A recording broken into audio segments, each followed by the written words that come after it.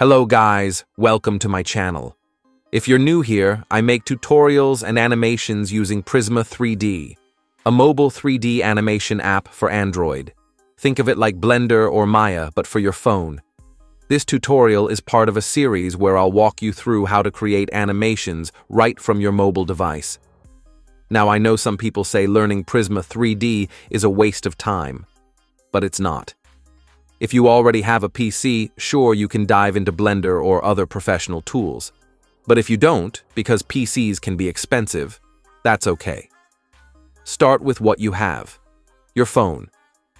Prisma 3D teaches you the fundamentals of modeling and animation, and those same basics will actually make learning Blender or any other pro software much easier later on. So, without further ado, let's get started. Once you open Prisma 3D and create a new project, it takes you straight to the workspace. Now, let's quickly talk about the interface. At the top right corner, you'll find the menu, where all objects and models appear. Right next to it is the arrow button used for rendering. At the bottom of the screen, you'll see a set of options. The first is for importing models, the second is for adding text, the third is for importing lights, and the fourth is for adding a camera. All other options below these will be discussed later. Next, if you click on the cube in the scene, a set of new tools will appear at the bottom, including modeling options and other useful tools.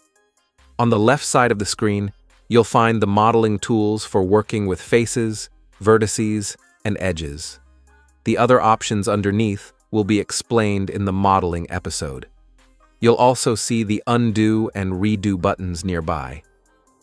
To switch to animation mode, simply click on the animation option, open animation, and then use the play button at the bottom. You'll notice that some of the tool positions change once you switch to animation mode. Everything else will be explained as we move further in the tutorials. That's it for this part. Thanks for watching, and I'll see you in the next one.